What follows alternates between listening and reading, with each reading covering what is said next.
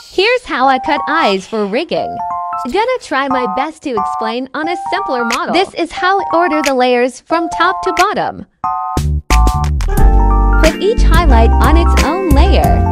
How the layers should look. Let's stack it all up.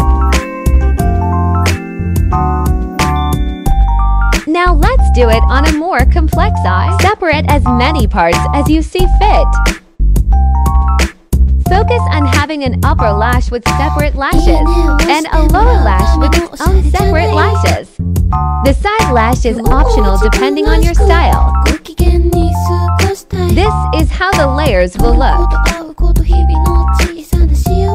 Make sure to clip the eyeball to the eye white so it doesn't move outside the boundary. It's easiest to draw the eye first, then cut each piece apart.